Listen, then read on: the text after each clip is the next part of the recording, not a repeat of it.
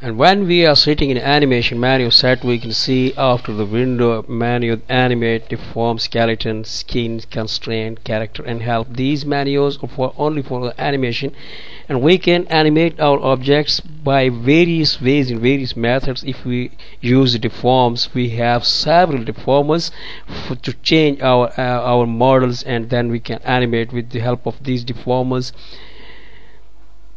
Only for an instance, I do a work in front of you that you can create a NURBS sphere, and if we resize this sphere in this way, go to the shaded mode and apply a deformer on this sphere from the create nonlinear deformers band. And now you can check the result of your bend deformer from the channel box. If you change the curvature value, you will see the bending of your sphere in this way, and you can make an animation on this deformer.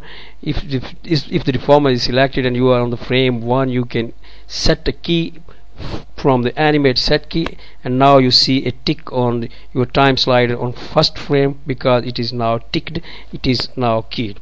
And if you change the value of your frames to the 24, and now you can change the value of your object, and you can move it on the other side, and now again you will set a key on this, and now you will play.